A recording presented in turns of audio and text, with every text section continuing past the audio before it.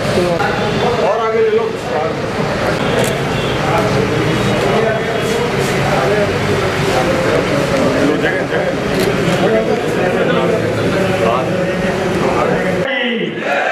भारत माता की, भारत वंदे वंदे वंदे। संघ का पूर्ण संतोष 42 वर्ष। आज जो अतिथि हमारे बीच पधारे हैं उनको उनका परिचय के हम लोग मोहताज नहीं हैं। इस देश की जानी मानी हस्ती, मैं यह कहने में भी नहीं संकोच करूंगा कि जिनकी बदौलत जम्मू कश्मीर आज हमारे पक्ष में है। के दौर में भी MS बिट्टा साहब की वजह से, ऐसे कुछ लोगों की वजह से पंजाब की समस्या निर्मूल हुई और आज हमारे शांतिपूर्वक क्षेत्र के संचालक और हमारे जिला इकाई के जिला अध्यक्ष श्री धनपत जी बाफना, उनसे मैं निवेदन करूंगा कि वो मंच पर पधारें। बाकी जो महानुभाव पधारे हैं उनसे निवेदन रहेगा कि कुर्सियों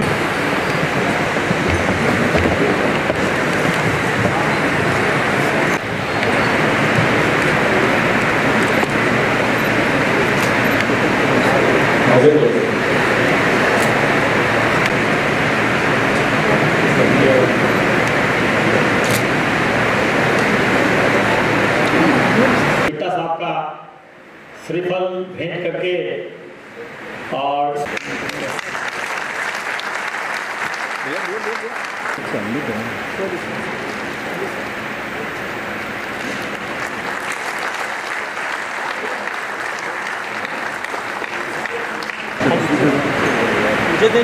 चार अक्टूबर 65 को आपको राजस्थान में जैसलमेर सीमा की रक्षा के लिए जाने का आदेश मिला, जहां पाकिस्तानी घुसपैठियों के चंगुल में फंसी हमारी खाली चौकियों को छुड़ाने का काम उन्हें सौंपा गया।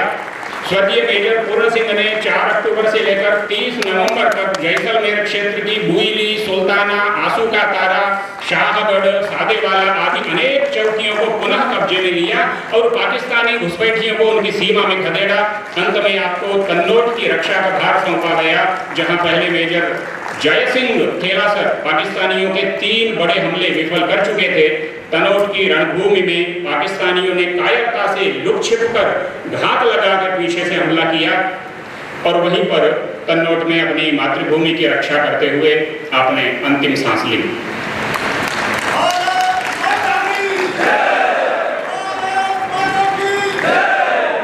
लांस नायक, इनके परिवार से इनकी धर्मपत्नी वीरांगना श्रीमती मगनी देवी उपस्थित हैं, कृपया मंच पर पधारें।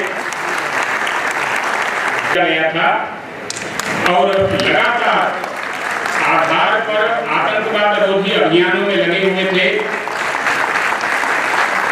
क्योंकि यह इलाका LOC के पास था और आतंकवादियों द्वारा घुसपैठ की संभावना थी, इसलिए यूनिट को हर समय अलर्ट की उच्च स्थिति बनाए रखनी पड़ती थी।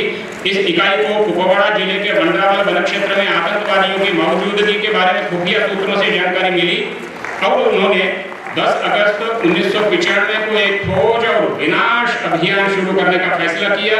लांस नायक परसाराम उस टीम का जेम्स थॉमस कीर्ति चक्र, इनके परिवार से वीर माता श्रीमती मेरी कुट्टी उपस्थित हैं, कृपया मंच पर पधारें।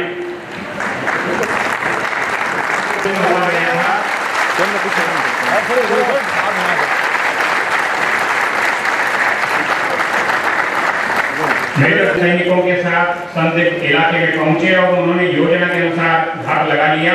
28 जनवरी को 2:30 बजे मेजर जेम्स ने आतंकवादियों के एक समूह को घात लगाकर हमला करते हुए देखा और रियर में खुद के सैनिकों के लिए आसन्न खतरे को महसूस करते हुए मेजर जेम्स घुसपैठ करने वाले आतंकवादियों को पकड़ने के लिए आगे बढ़े, हथगोले दागे और उन्हें भीषण गोलीबारी में उलझा दिया।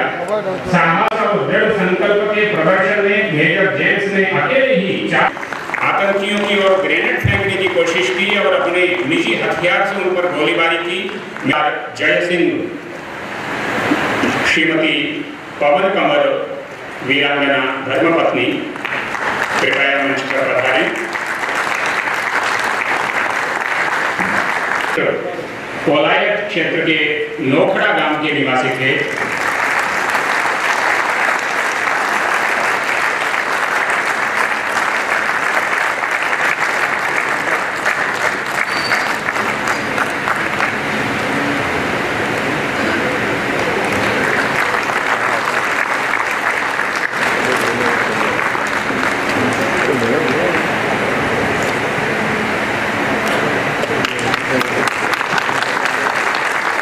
शेखावत,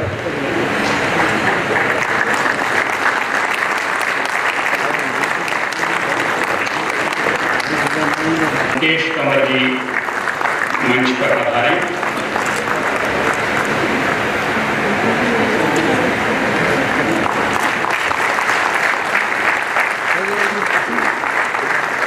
कारगिल युद्ध के दौरान चोटी पर शहीद हुए लांस नायक सत्यवीर सिंह शेखावत,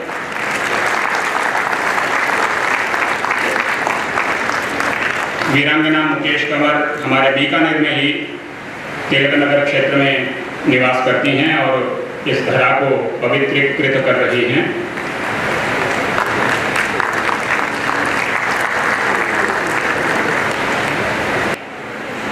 आपकी धर्मपत्नी श्रीमती निर्मला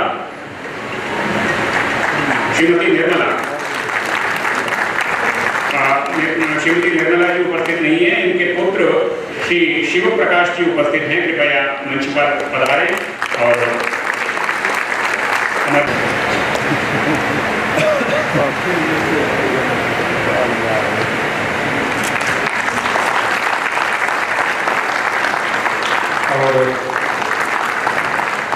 अमर शहीद श्री जगदीश बिश्नोई, श्री जगदीश बिश्नोई जी की हैं, उनसे भी निवेदन है कि कृपया मंच पर आकर सम्मान ग्रहण करें।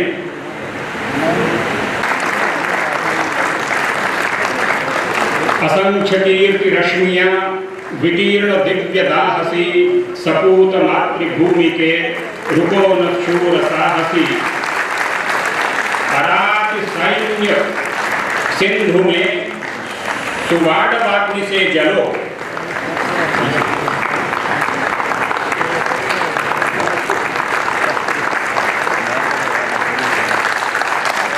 अमर शहीद सूबेदार राव सज्जन सिंह, इनकी धर्मपत्नी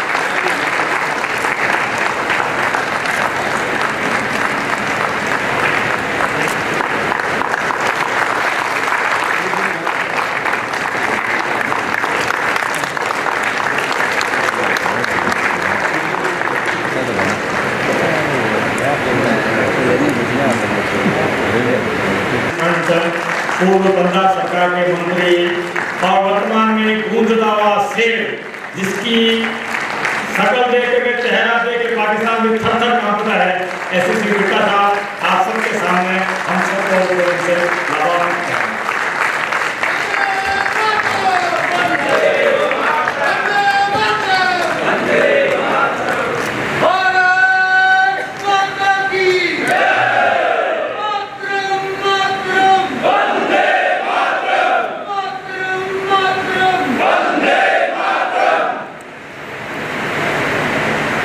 जब जवान मौत का कफन बांध करके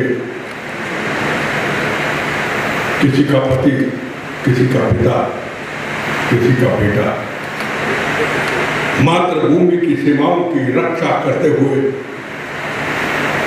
जब ये घर से छूट करके निकलता है, मैं वापस आऊंगा या नहीं आऊंगा, और मेरी खून से लथपथ बॉडी तिरंगे झंडे में मेरे बच्चों, मेरी पत्नी, मेरे पिता के सामने आएगी, तो मुझे घर से कह के निकलता है, एक शाम चिरागों में सजा रखी है, शर्त लोगों ने हवाओं में लगा रखी है, अंजाम भी की हम परवाह नहीं करते, जान हमने भी हथेली पे उठा रखी है। और चले जाता है मातृभूमि के चरणों में, इस मातृभूमि की सीमाओं की रक्षा करता हूँ। हमारे हिंदुस्तान के कैबिनेट मिनिस्टर श्री गजेंद्र सिंह जी शेखावत अग्रवाल साहब, बापना जी, और यहाँ पे बहुत ही महान हस्तियां जो सामने बैठी दिखाई दे रही हैं। मुझे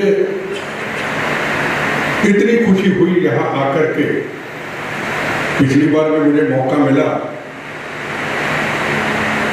बॉर्डर के ऊपर जाने का, सीमा जन कल्याण समिति की तरफ से मैं गया।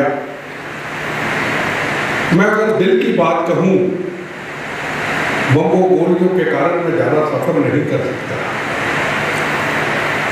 सफर करता हूं तो मुझे अपने तरीके से गाड़ी में लेट करके जाना पड़ता है। पहली बार ऐसा हुआ, 45 डिग्री टेम्परेचर के अंदर, जहां बापना जी थे, मेहता जी थे और लोग थे, बीकानेर से बॉर्डर तक, जहां ना तो वो घर दिखाई दिया, छोटे छोटे घर दिखाई दिए, कहीं स्कूल था बच्चों के लिए, और सीमा के बॉर्डर पे मैं गया। बीएसएफ के डीआईजी साहब सामने बैठे हैं,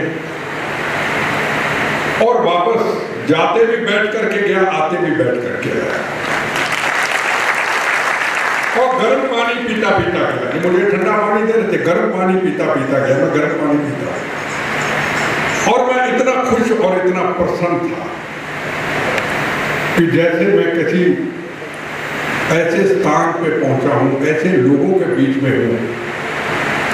ना तो मुझे थकावट हुई, ना बमों गोलियों से शरीर जो जख्मी था दर्दें होती ना दर्दें हुई, और आज तक वो दिन मुझे याद है। हम झूठ की दुनिया में घूमते, मैं सच्चाई में कहीं देखने आया हूँ जो दिल के मातृभूमि की सीमाओं की रक्षा करते हैं। दोबारा फिर मौका मिला, मैं भागा चला।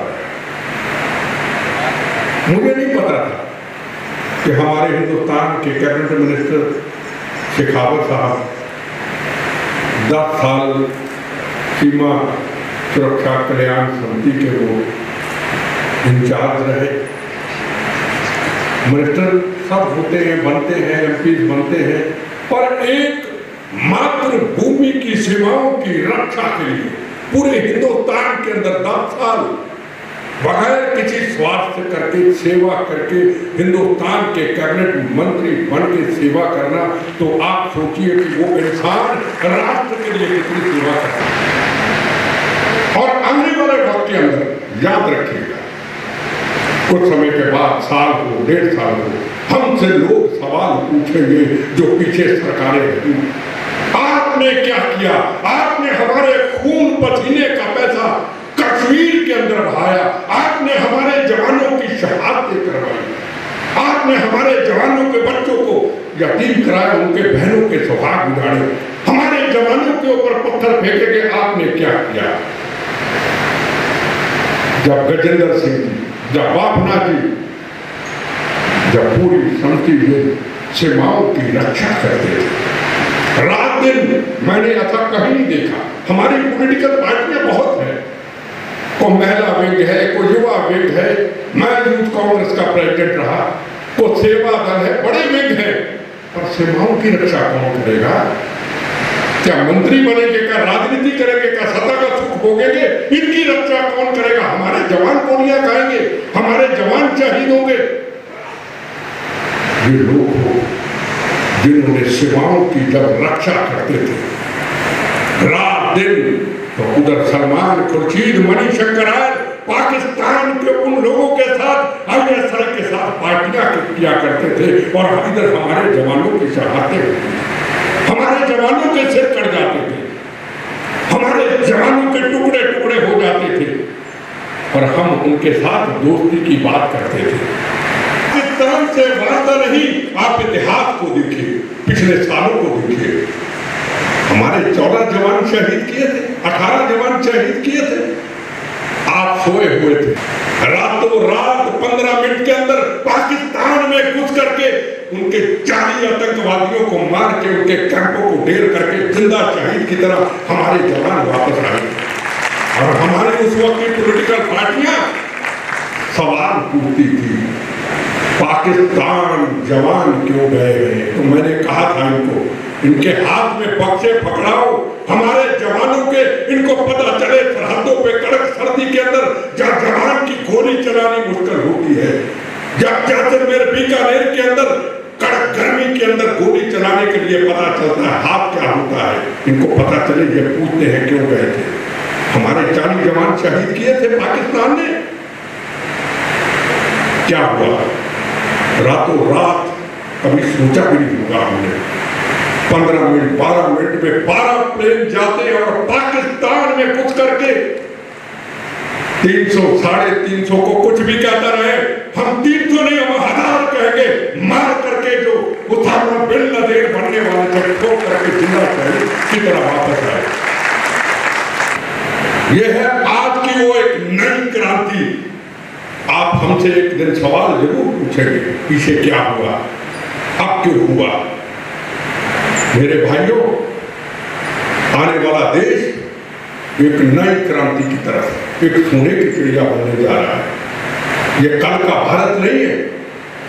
और आप देखिए, जब किसी टीवी के अंदर पत्थरबाज की कोई चर्चा हो, गोली की चर्चा हो, हम लोग बड़े बड़े चैनलों पे डिबेट पे जाते हैं, कश्मीर का जिक्र नहीं होता है।